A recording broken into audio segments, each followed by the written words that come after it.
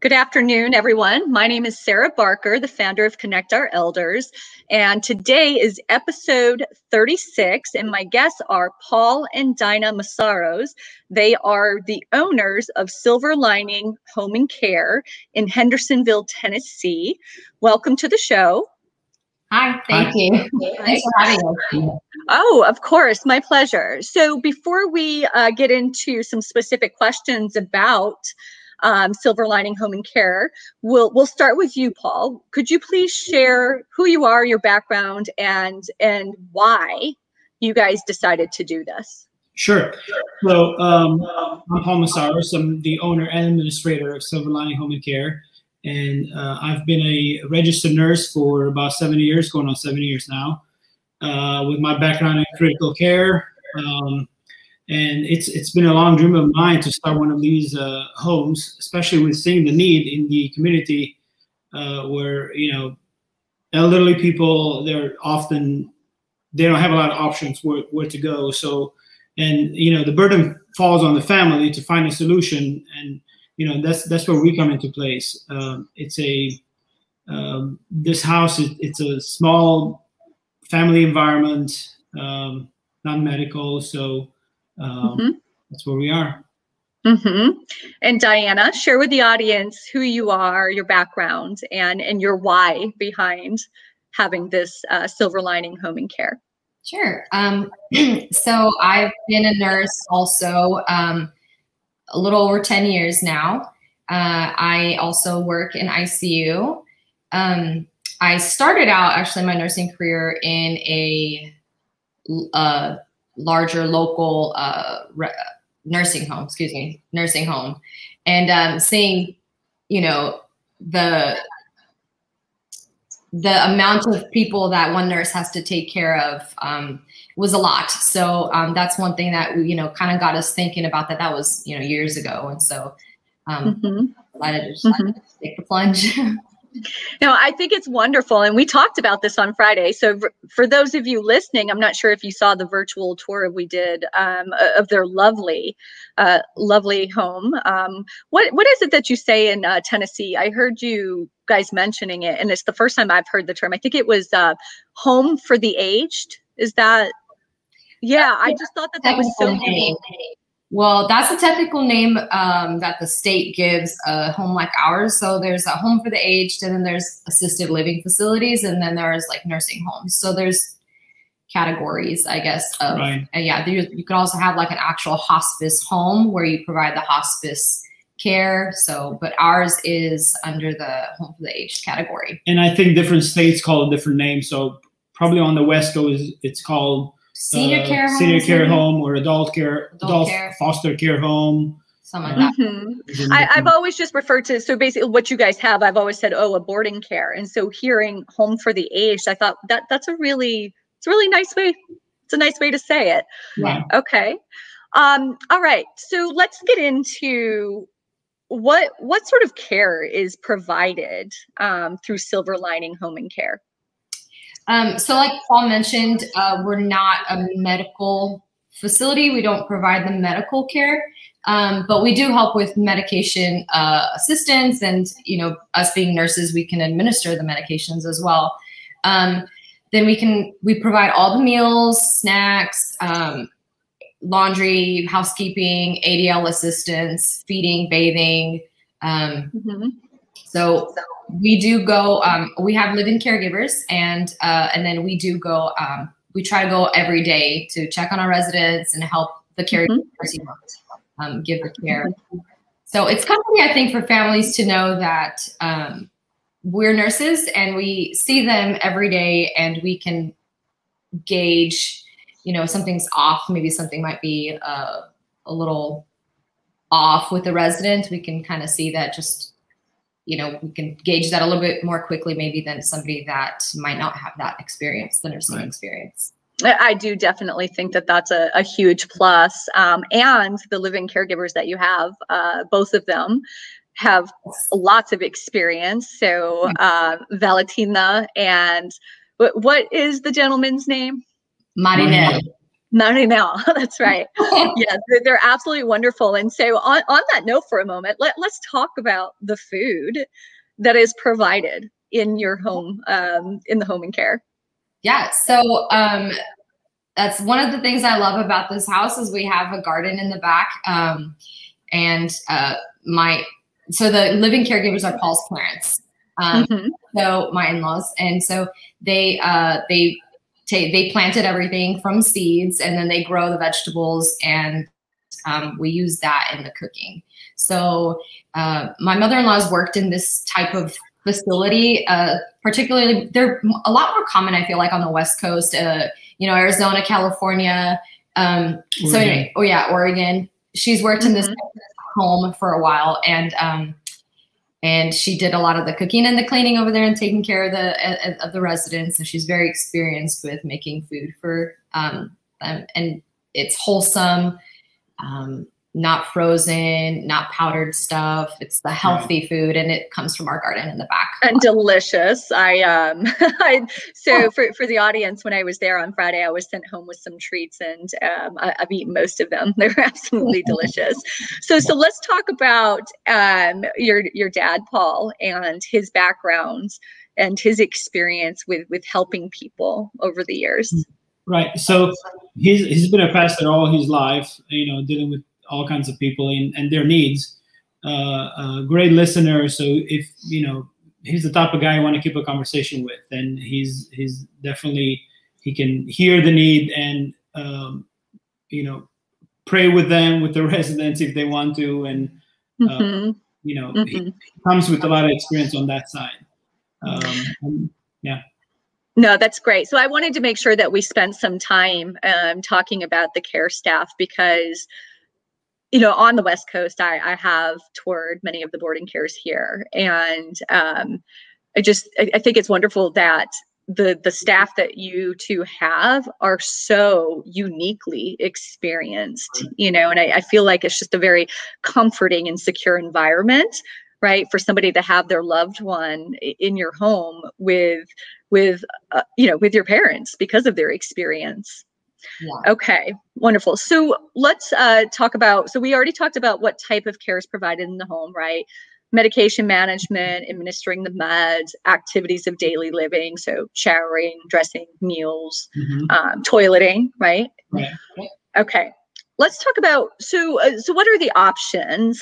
Are you guys able to provide respite care? So for instance, for those of you listening in the audience, right, maybe you're not quite ready to move your mom and dad out of their home or out of your home permanently, but you need a break. So can you guys explain to the audience what exactly that means in this industry when you tell the family about taking a break? Right. So, I mean, the summer is coming. I'm sure there are many families that they're taking care of their loved ones, and they've been doing it for many years, and they need a break. So that's where we come in, where we can offer a minimum of 7 days respite care, where we can take care of their loved one in the setting of our home, and we can take care of all their needs. So respite care for us, it's set minimum of 7 days. We would like for the family to stay, or the resident to stay longer. Obviously, that's where they can experience more of who we are and what we are. Yes, we do offer respite care too. Okay, great. What about visitors? So let's talk about that. What can you tell the audience to make them feel comfortable? Is there a visitor's policy, or how does that work for family members if they choose to put their loved one in your home? Yeah. How does visiting work? Well, there are visiting hours. Like, we don't really want family members showing up at 4 a.m. So after breakfast, we try to limit between meal times, because if you come at a meal time, then sometimes the residents get distracted and won't eat, or, with the meds, it kind of gets confusing or whatever. So between meal times, they can stay. I mean, we're not very particular. You can only stay an hour. In the hospital, you have very strict guidelines right now with COVID and everything. But so they can come, they can stay, but not all day long eating like the food and the snacks and stuff like that. So we do have to kind of limit that. Right. Yeah. That makes sense. Right. But the doors are open for, you know, grandkids and family members. They can't all come at one time. Right. But yeah, they can come visit. That's fine. That's great. That's wonderful, because I know that's really important. Yes, and encouraged for sure. Okay. What are your limits on accepting people? For example, will you take a resident that is on hospice or is receiving home health, physical, or occupational therapies? Right. So that's where our medical background comes into place a lot. So we don't shy away from residents that have multiple comorbidities. They can be on hospice with PT, OT treatments, and you know, we can take those too. Home health. If they had these therapies at home, they can have them at our home. Right. That's just something that goes through with the doctor has to order that, you know. Right. Of course, right. The doctor's request. Okay. Mm-hmm. What about, who do you partner with in the community, other resources to be able to deliver the best level of safety and care to your residents? Yeah, so we work with a nurse practitioner that comes, she'll come within that first week of them being admitted, not with the respite care people, but people that come and stay longer term. So she'll come within that first week to assess them, and we give the family members that option to move their primary care. So she would be the primary care. Or they can be secondary. Mm-hmm. Or they have the option to do secondary care. So one of the two. And really what that means is she comes once a month and assesses them, and they don't have to go out into the office. And then she's also on call for us if anything comes up, you know, somebody starts getting a little confused or, you know, develops symptoms of a UTI, we can call her. So she's there for us. And then we also work with a company that is like an urgent care on wheels. So they come to our house if they're not life or limb threatening. Mm-hmm. We give them a call, and they come to the house, and so they would avoid an ER visit, and they can do things like check labs and get the results right away because they have like an iStat machine. They can do like X-rays. They can order X-rays. They come to the house. They can even do IV hydration, like if they're dehydrated, even first doses of antibiotics if they need it. You know, if they're getting sick, and they can do that first dose and then call in the prescription. Yeah. And on that note, we also work with a pharmacy that delivers the medicines directly to us. So the family members don't have to worry about, mom is running low on her Norvasc, so I need to go pick it up from the pharmacy and bring it to them. So it's great. So actually the level of support, the interdisciplinary team that the residents have is much larger than what we even were thinking at the beginning of this conversation, right? You have the two staff that are very experienced, you two that are nurses, your nurse practitioner, the mobile urgent care, pharmacy, you know, the medications delivered. That's wonderful. Right. So the family really can have peace of mind that you have every area adequately covered for their loved one. And that's our goal. Okay. We did talk a little bit about this, but we have a very small caregiver to resident ratio. So we have at this home, we can have our 3 residents here, and that just helps us to really focus on the 3 residents that we do have. Yeah. Our goal is to, you know, get bigger, have a little bit more, maybe 6 to 8, but that's max in one home, because then you kind of lose that family feel, that family vibe, and that's really what we're going for. So much of Silver Lining is what we do as a whole family. That includes his parents, that includes our own kids. You know, we have 3 kids, and we bring them sometimes after school, and I think that's so important for that multi-generational bonding. You know, maybe they maybe the residents' grandkids live far away in a different state. They don't get to interact with younger people. So, so that we have them there, they come, they can talk to the kids, the residents, and talk. Yeah, so. Yeah. That's a beautiful point. You know, bridging that generational gap that, you know, I don't know about you guys, but I had the fortunate opportunity to grow up with my grandparents my whole life. And there's been all kinds of studies and articles that have been pushed out about the importance of that type of relationship. So as you said, Diana, right? Families are more geographically separated these days. And so if they don't have their grandchildren nearby, this is sort of a dynamic that's an added benefit for, it really benefits their psychosocial well-being. Exactly. Yes. Yeah. Okay. So let's talk about what exactly is your house like?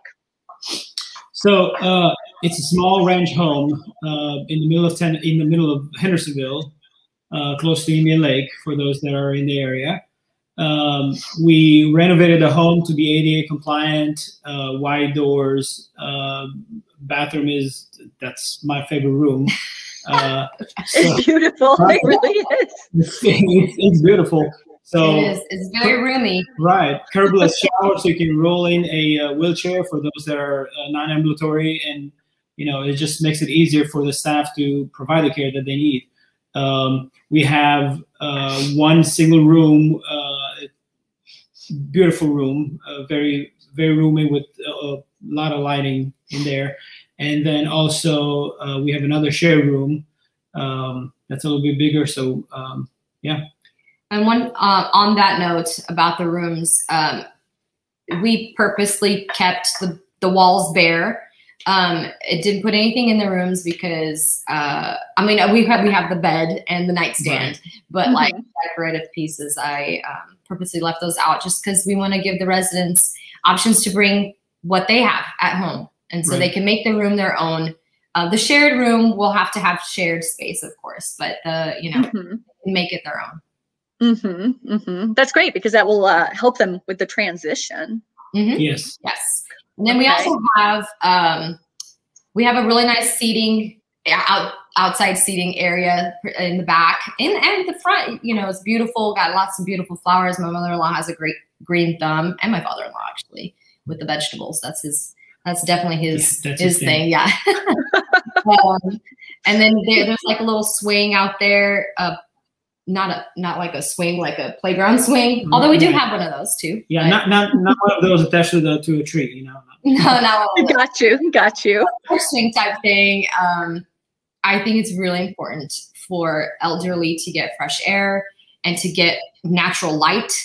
Our house has a lot of natural wide windows, a lot of natural lighting in the house. Yeah, I think that's really important, you know, because a lot of times in institutions and hospitals, it's dark and you don't see that sun. And I think that's really important even to prevent like depression, and just get outside, take a little walk or stroll in the neighborhood. It's a quiet, well-developed neighborhood. So I think that's really important. It really is beautiful, you guys. So, you know, I really want to make sure the audience understands and that it's worth their time to reach out to you guys and schedule a tour with them, because this home is absolutely gorgeous. The neighborhood is gorgeous. It's very safe. It feels like a home environment full of love and care, healthy food, natural light, all of these things that we're talking about. And sometimes people will just say these things and they're kind of like overselling it, right?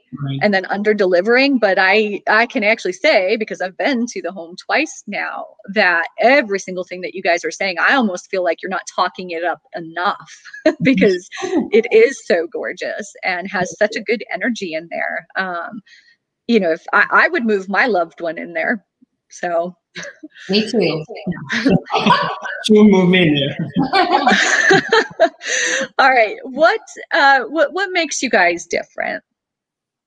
I think we're unique in who we are as a family, as you know, us being nurses, pastor, homemaker, bringing in our kids. it's important to us that our residents feel like they're part of a family and not in an institution or a hospital. So I think that is different. It's unique, I think. The type of homes are not very, like group homes are not common in this area. There's a lot of options for independent living and assisted living and nursing homes, but there's not these type of options. And so, you know, it's not for everybody, but it is for those people that want something different. Right. And so we're to provide that care for them. Wonderful. Do you have anything to add, Paul? No, I think she pretty much covered it. But yeah, I feel like we may not be a great fit for everybody. You know, I personally know people that would prefer to go in a big institution that have from a beauty salon to, you know. But happy hour or something. You know, right. We're small. We can't provide that, but we are a different vibe. So yes.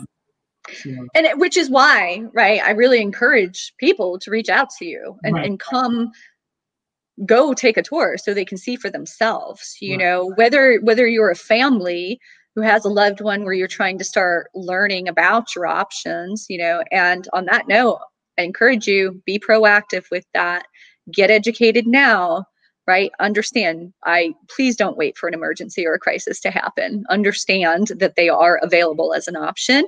But I also, for the audience, I encourage advisors, right? You attorneys and wealth managers, heck, even social workers from these skilled nursing facilities that you know that you're sometimes needing to understand placement options. Take the time, go take a tour so that way you can speak to it authentically, right? So you'll be able to identify when Silver Lining Home and Care is a right option for your clients or for your patient discharging. Okay. Do you have social activities at the home? Yes.